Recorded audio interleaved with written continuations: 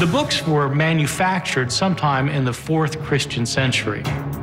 There are solid reasons for thinking that these Coptic books are translations of Greek originals that were written sometime in the 2nd century or possibly even earlier.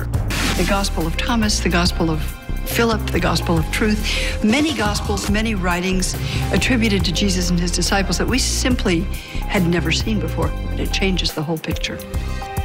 We get a much fuller, much more complicated, dense picture of the early Christian movement, stories we hadn't heard, arguments we didn't know about, all kinds of disputes that are part of the formation of this movement. There are secret revelations that are found here. There's mystical poetry here. There are descriptions of how the universe came into existence. These long-lost documents appear to expand on the words and teachings of Jesus found in the Bible.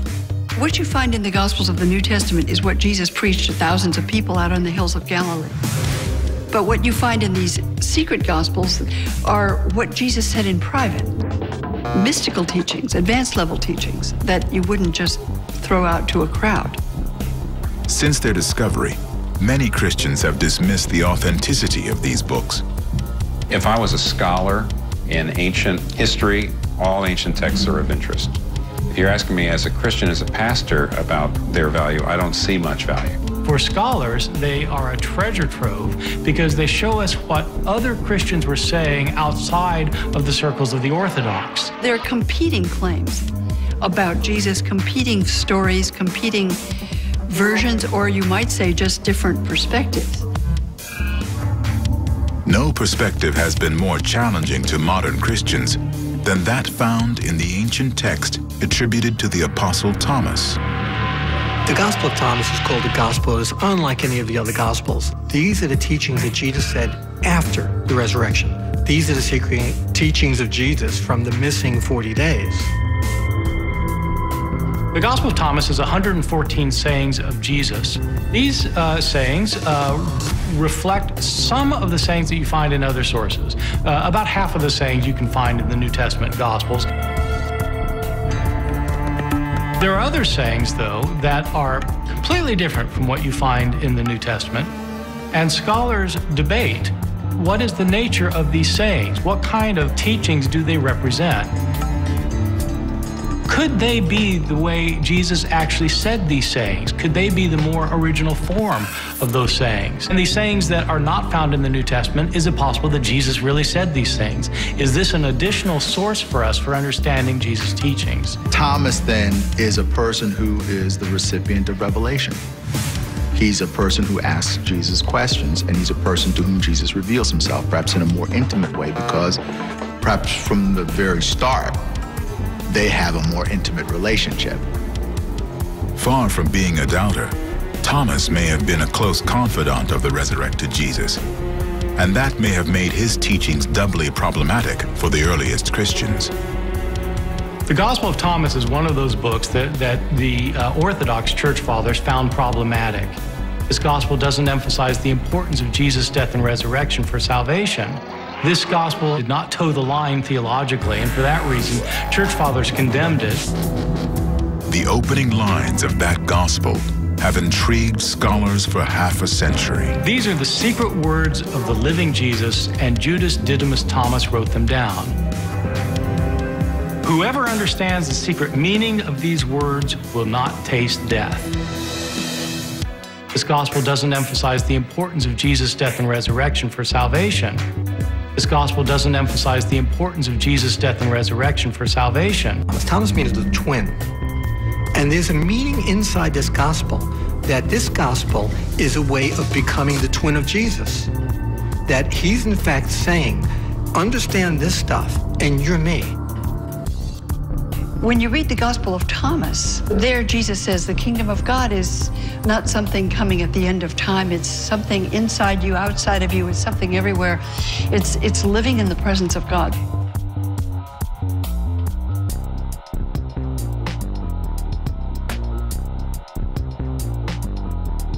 Presence of God.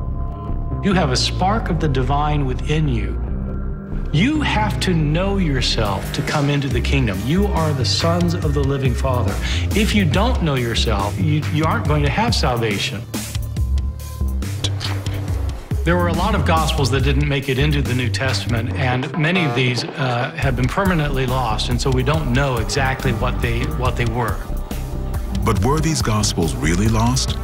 Or were there other, more sinister motives for leaving them out of the New Testament? The answer begins with the writing of the first stories about a resurrected Jesus Christ.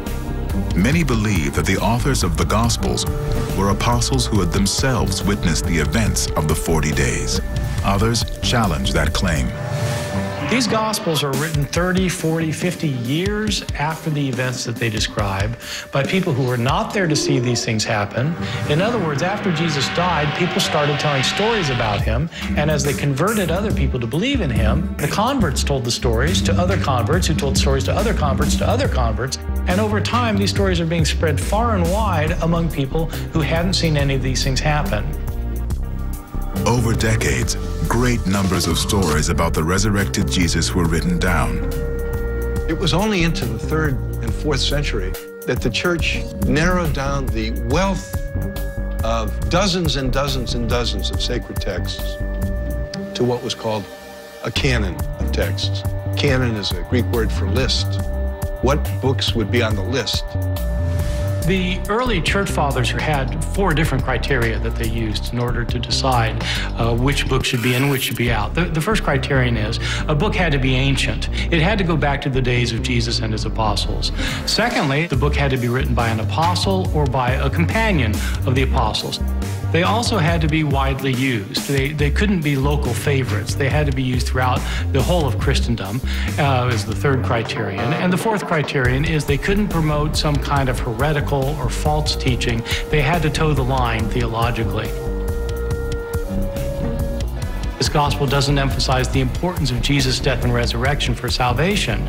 This gospel did not toe the line theologically, and for that reason, church fathers condemned it, and that's why it ended up becoming lost until it was discovered in 1945. When you read the Gospel of Thomas, there Jesus says the kingdom of God is not something coming at the end of time. It's something inside you, outside of you. It's something everywhere. There Jesus says the kingdom of God is not something coming at the end of time. It's something inside you, outside of you. It's something everywhere. It's living in the presence of God.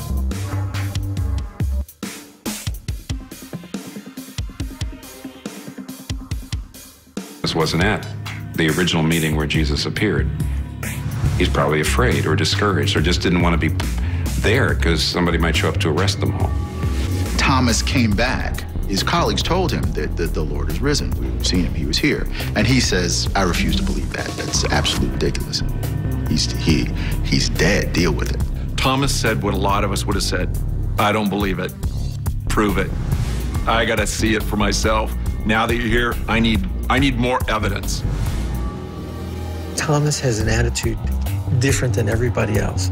Thomas wants evidence. Thomas wants to know that this is a man who carries the history in his flesh. Thomas is a scientist. He's doing exactly what a scientist would do. Show me. Demonstrate.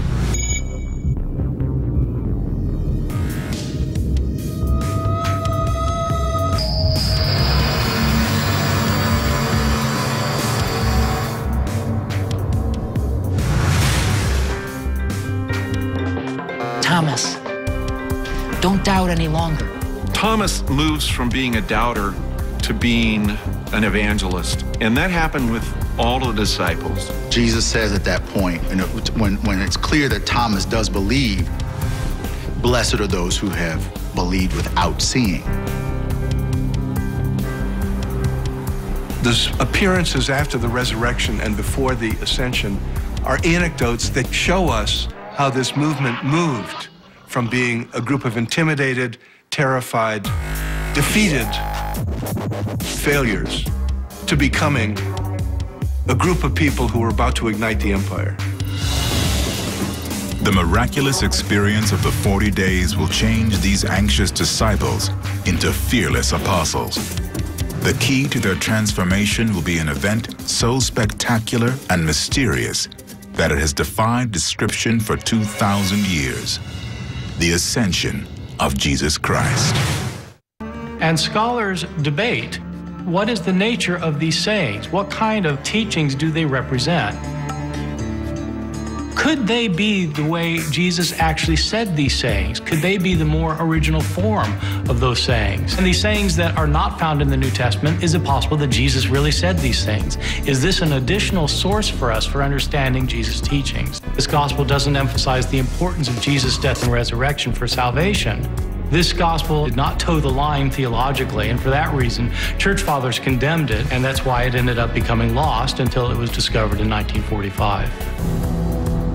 The opening lines of that gospel have intrigued scholars for half a century. These are the secret words of the living Jesus, and Judas Didymus Thomas wrote them down. Whoever understands the secret meaning of these words will not taste death. Whoever understands the secret meaning of these words will not taste death.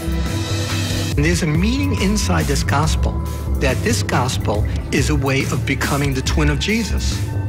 That he's in fact saying, understand this stuff, and you're me. You have a spark of the divine within you.